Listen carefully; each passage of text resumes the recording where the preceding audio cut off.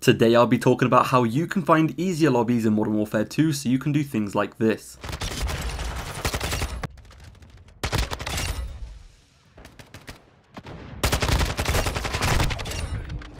If you've been watching streamers or YouTubers play this game, you might notice that pretty much everyone in their lobby doesn't even have a brain. And this is for very obvious reasons, so in today's video I'll be showing you guys exactly how they do this, and I'll also be giving you guys a few methods that you can try in order to get some easier lobbies. As always, I like to get straight to the point around here and make my videos short and simple, so make sure to subscribe with notifications on if you enjoy. The most common method that a lot of these streamers and YouTubers use is basically a method where they get a second console and they get a new account, and on this new account they will basically hop into a couple of matches and die a few times and pretend to be a really bad player. This will basically put that account into very easy lobbies against players who don't have any brain cells. And once they're in that game, they will join that game off of their main account through the friends list. And then they'll be in that lobby with all of the people who pretty much have not even played a single match. This is definitely the most common method that pretty much every single streamer, if you see a streamer or a YouTuber dropping like loads of kills, getting nukes, they are 100% doing this.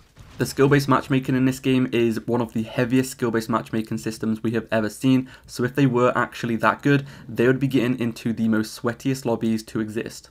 Now that you guys know how the YouTubers do it, I'm actually going to show you guys a couple of different methods that you can try yourself that doesn't require that, but this should hopefully result in some easier lobbies. This next method has been around for years and it's been a very popular technique for a while where people use to get easier lobbies. So basically whenever you are playing with a friend or in a party, you basically want the lowest KD player to actually host the match. Because the lowest KD player is hosting, this should result in you getting into the lower KD lobbies. Now on this game you cannot see KD at the moment, but you should be able to soon once they update it. So at the moment you'll just have to guess who has the lowest KD, which might offend some of your friends. The next method I have for you guys is a method that is pretty decent, but this method isn't very consistent. It is good and it works extremely well, but it doesn't last forever. So one of the most popular techniques that a lot of these bigger YouTubers do as well before they actually go for a gameplay is play about 5 matches before that match, and they will basically do really bad.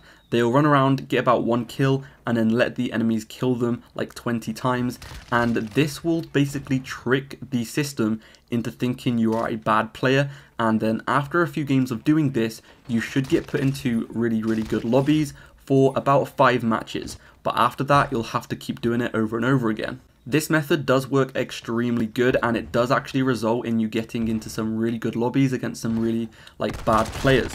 However, like I said, it doesn't work all the time because once you start doing good again, the game is going to obviously recognize that and it will start putting you back into the correct lobbies again. So you will have to keep doing it, which might take a while to set up because obviously you have to play about 3 to 5 matches doing bad in order to get put into bad lobbies, but it's something you could try and it is actually a good method. The next method I found is definitely going to help. I've tested this and the lobbies do seem 10 times easier.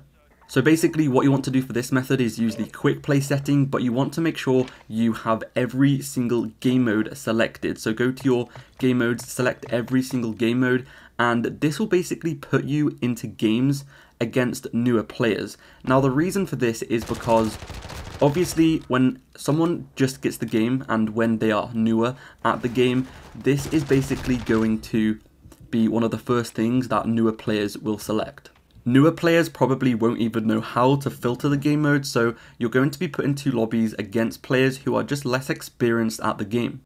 If you search for quick play and you only select kill confirmed, for example, this is going to put you into a lobby against people who have also done the same thing. And if they have specifically picked kill confirmed and only kill confirmed, obviously they know what they're doing and obviously they're probably pretty decent players.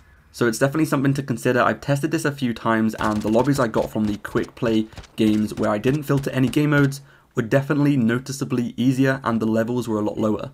Make sure to subscribe for more videos like this and I'll see you in the next one. Peace out.